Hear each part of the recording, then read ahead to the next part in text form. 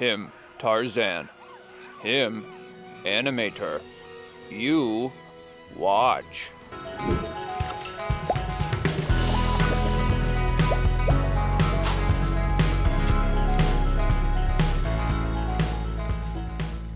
Before we start, don't forget to check out our Discord, our coffee page, and like, subscribe, comment, hit the bell, all the things. It really helps us out.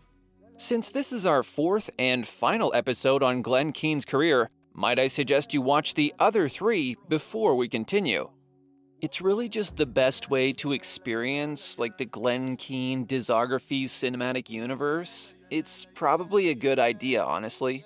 But for those who are lazy or have watched and forgotten, here is a 29-word summary, which leaves out a bit for time's sake. Start the clock. Born in 1954, son of Bill Keane of Family Circus fame, attended Cal Arts, first animation job Filmation, followed by Elliot the Bear, Wild Things, Ratigan, Chipmunks, Ariel, Beast, Aladdin. Are we all caught up? Good.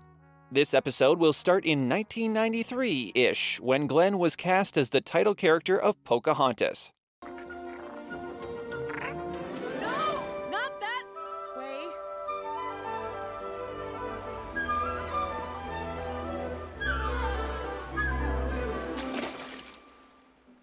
Show off. Following the demands of Jeffrey Katzenberg to make Pocahontas the most idealized and finest woman ever made, Keane first sought his inspirations for his depictions of Pocahontas from Shirley Little Dove Costello McGowan and Devi White Dove, women he had met during the research trip to Virginia. Keane recalled meeting the women.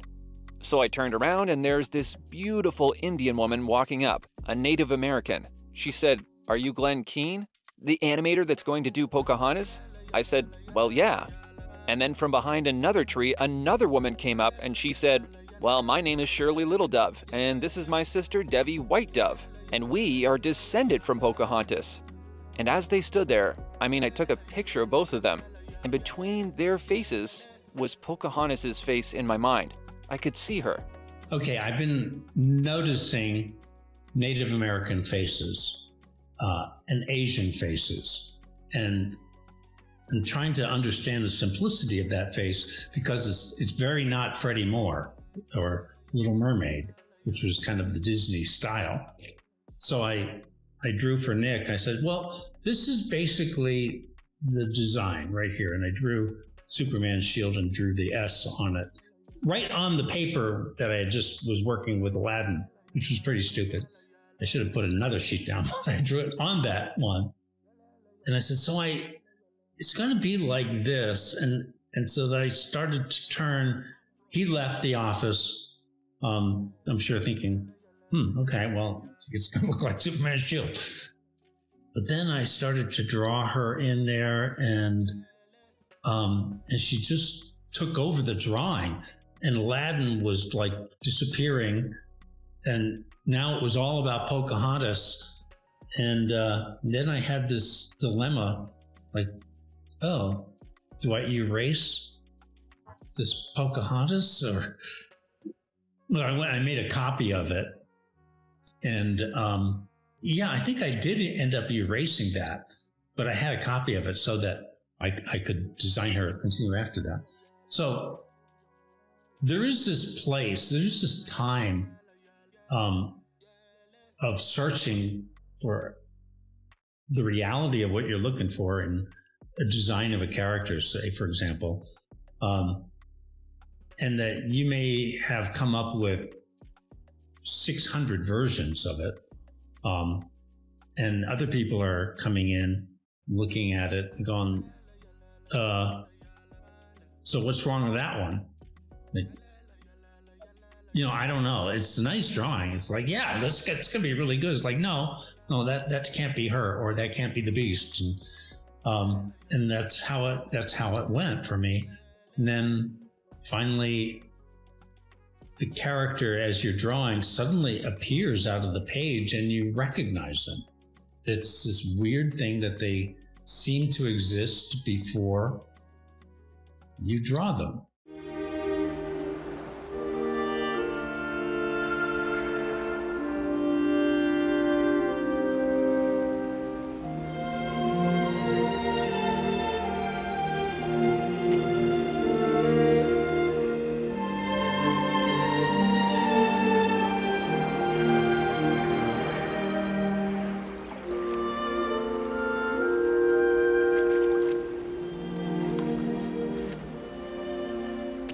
No, wait, please.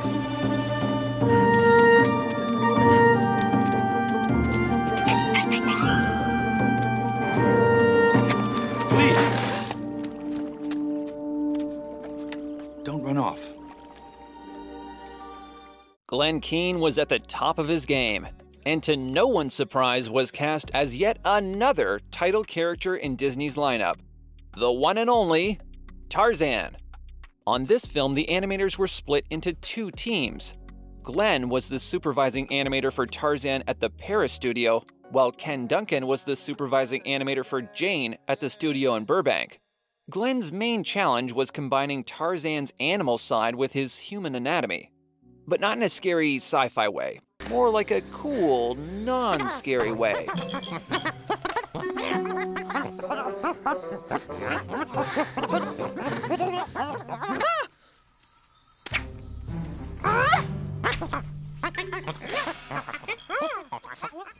We went to Africa, we studied how animals move, we studied sculptures, anatomy. One of the things I loved about working in Paris was the chance to ride my bike and discover things along the way, like this statue by Dalou in the Place de la Nation. There's a man riding this lion, and when I went around this statue, I thought, that's Tarzan.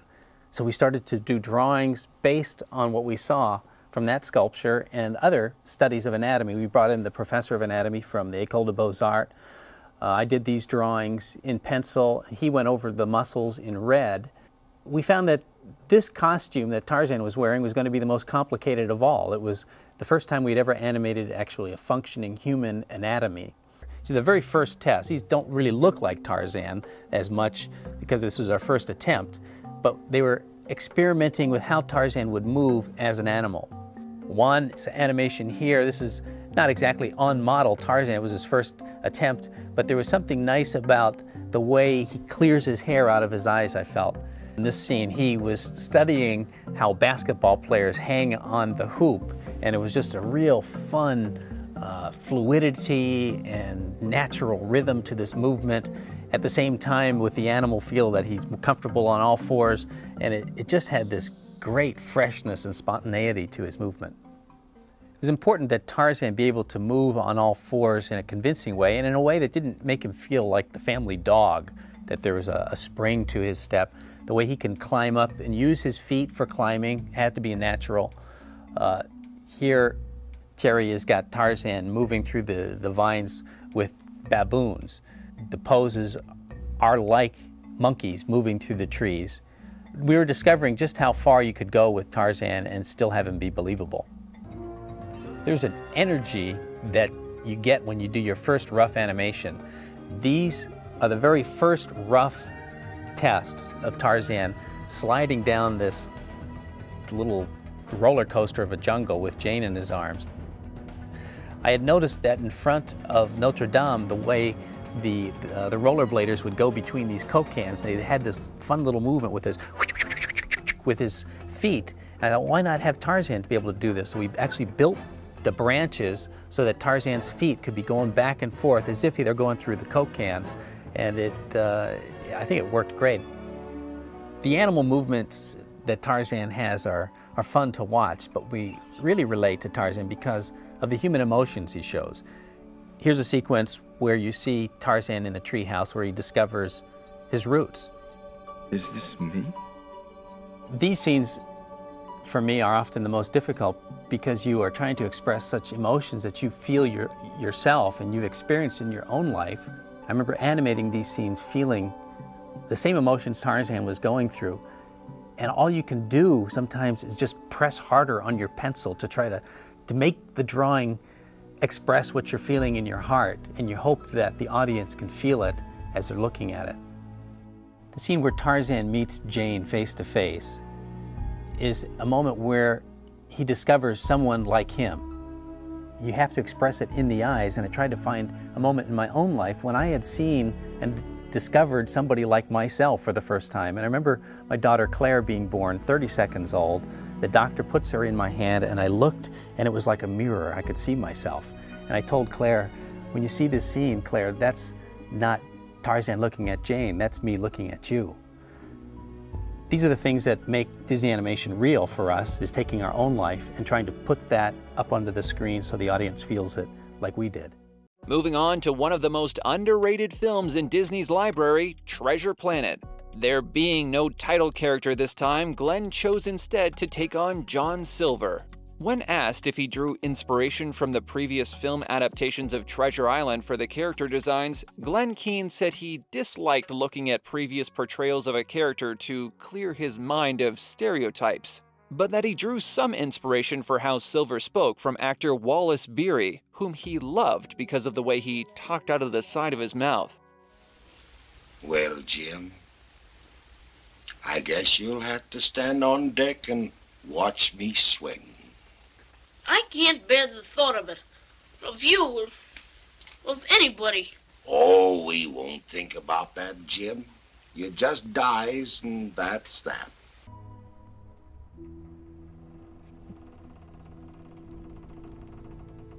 Now, you listen to me, James Hawkins.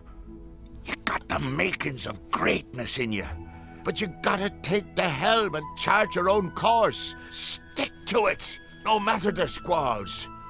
And when the time comes, you get the chance to really test the cut of your sails and show what you're made of. Well, I hope I'm there, catching some of the light coming off you that day.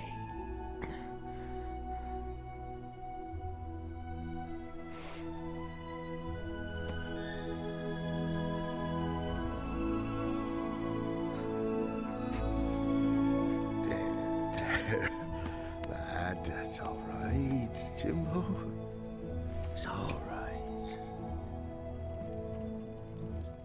Around the same time as working on Treasure Planet, Glen began on a new project which he planned on directing. I started this movie in '96, actually starting to work on it when I was working on Tarzan, and continued to develop it while doing other movies. But in 2008, I had a heart attack, and I decided I was just going to step back and give myself some time, give it to Byron and Nathan to go ahead and direct. And I took 6 months off and came back and then worked closely with them, overseeing the animators. I love characters that have this burning desire inside, this sense of believing the impossible is possible. I look for characters that have got that. And even why I wanted to do this movie from the very beginning, there was something about this character that has so much potential inside of her, who's born from this magical flower, has a gift that she has to share with the world, but is being kept back and held back. It's as if she's like a nuclear reactor. The more you hold her back, she's got to get out. Even her hair is a symbol of potential that has to be released. And I felt like this is a character that the world really needs to see right now. What's fun with Rapunzel, the character, I mean, that she truly is naive and innocent and knows nothing about the outside world. And then so Flynn, who is a guy who's lived life to the full, they're the perfect combination. And you just keep playing on that. Situations where she should be afraid, you did. You let her be afraid, but then you let her overcome it with how she uses her hair, suddenly like a whip, or you know, she can swing through the air with it. She's a little bit of Tarzan, but she's fearless. On shots where you don't see the hair, it's only like down to her ankles or the lower part of her back sometimes. But on those long shots, it was actually 70 feet of it, and we had to animate it. Well, there's 140,000 hairs. We had 47 different tubes that the animators could animate. Hair is the most difficult thing a computer can possibly do. And we started writing software on this movie in 2002, started bringing incredibly creative artists who are artists in mathematics, figuring this out. I've really gained an enormous respect of. I used to think that all our artists were people that drew, and now I realize, no, you can be a mathematical artist as well. After Rapunzel, Glen retired from Disney. He decided to work on the evolution of animation and explore all the ways it could expand. He worked on Duet, Neftali, Dear Basketball, and Over the Moon, a beautifully animated film which you can find on Netflix. Netflix, the world's #1 streaming service. With shows like Squid Game and Stranger Things, you can't go wrong. Please sponsor us. In Over the Moon, Fei, having her be with her parents by the water at the beginning of the movie, and it's his family together, and I keep drawing them and trying to create the truth of a family together. I must have done 1,000 drawings of them, but I was noticing the way Olive, my granddaughter, would sit, and she just has this ability to fold her knees.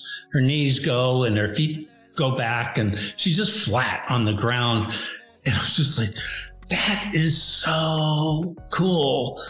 And I've got to do that with Fei. And just drawing that, suddenly it was like a little fire that just spread over it was truth. And it was truth in seemingly unimportant area of the way a little girl's hips and knees have that flexibility.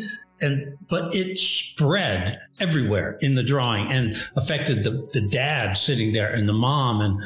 And I've seen this again and again and again. It's a little tilt of a wrist that feels fake, and then suddenly you turn it just a little bit and the angels sing. And then it kind of just goes over the rest of the character. So one of the things that was really incredibly helpful for me on Over the Moon was I had a conversation with Sasha Capichimpanga, our head of the animation department up at Sony. And I'm thinking, how can I get control over so many animators to bring a consistent vision of who that is to everybody? Because I wasn't going to be animating. So I'm going to rely on them. But if we had like in Little Mermaid, I had Sherry Stoner come in, and we filmed her as an actress that I could have other animators use as reference. And I said, Sasha, I think we should really have a actress come in for our reference, and we can film her acting these moments. So there's a common ground for everybody, and there's not an inconsistency with Fei. And he said, Sasha's just the best person to work with. He's so heartfelt himself and sensitive and flexible and humble. But he resisted the temptation to say, sure, yeah, okay, Glenn. Instead, he said, Glenn, I really think we should not do what you are suggesting. I really think that we should have each animator film themselves playing that moment, because the only way I think you can get this kind of performance you're looking for is for them to feel it. And they're going to do something that comes from inside them, and that's what's going to be up on the screen. I just thought, gosh, he just addressed everything that Ollie was saying, that it's got to come from the inside. How else can you know what a character is feeling if you don't feel it yourself? As you can see, special attention was given to all the costumes in this film, which was not Glen's forte. I know nothing about sewing. I know nothing about fabrics. I find shopping with Linda the most boring thing in the world. The best thing is I got my sketchbook and I can draw everybody there, and I know I've got an inordinate amount of time of sitting there while she's shopping. So that's good. But costume design, Guo Pei is this unbelievable Chinese costume designer that it was suggested maybe she would be good to work with her in designing Changa's costumes. And she had it just happened that across the street from Sony at the Vancouver Art Museum, they had this big exhibit, Guo Pei, and all of her dresses and everything are there. And I don't know if you're familiar with any of her work, but it is just crazy, amazing fabric and design and shapes. And it'd be as if Kandinsky was a costume designer or something. And so I met her. She didn't speak a word of English. I didn't speak a word of Chinese.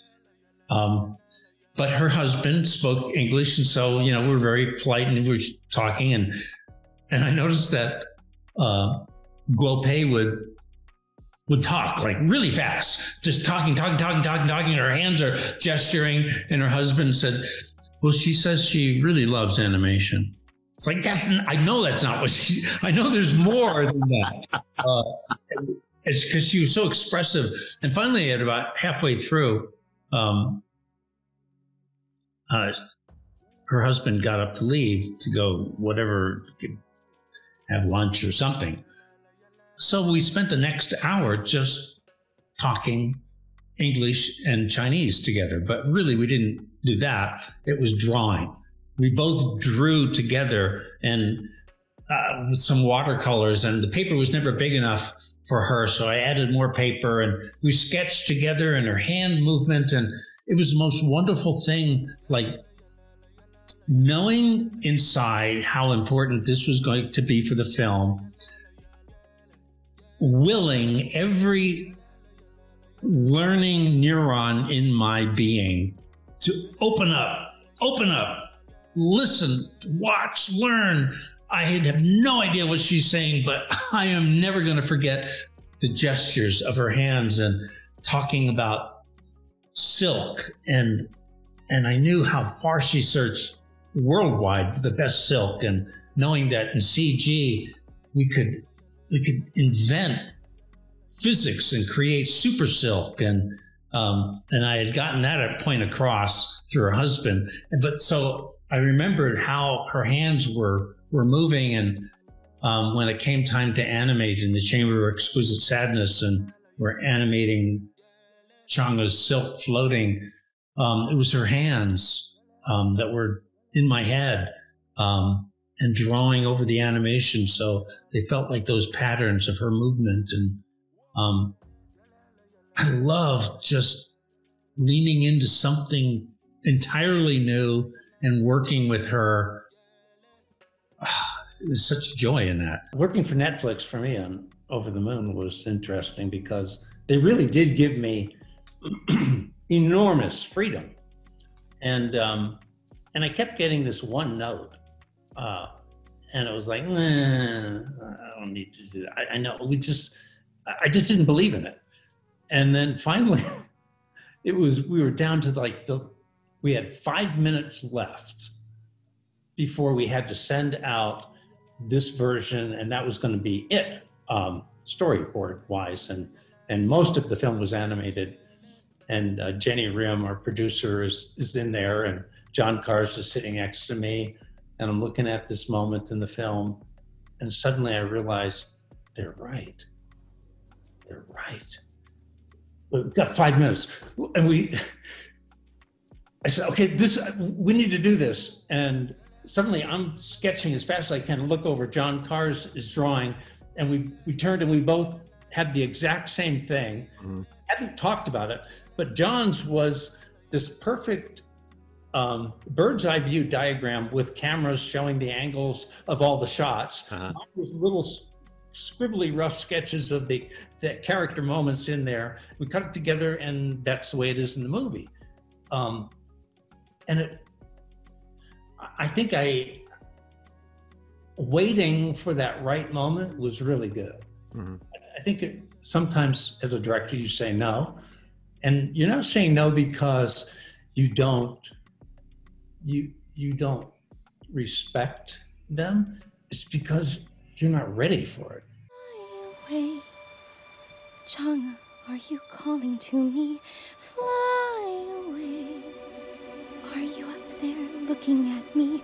Can you see what nobody sees? Can you hear my voice up on the moon? Fly away, Wish I had the wings to take me high away to a place where no one doubts me, and I'd walk on a lunar dune. Could I find a way to get there soon? Build a rocket to the moon. Glen Keane is so fascinating to listen to.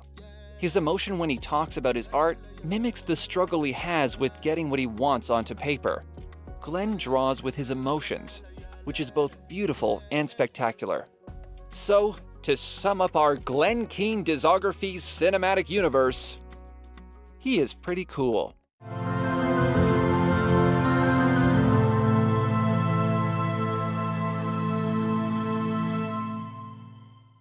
Thank you to these people for supporting us on Patreon and Ko-fi.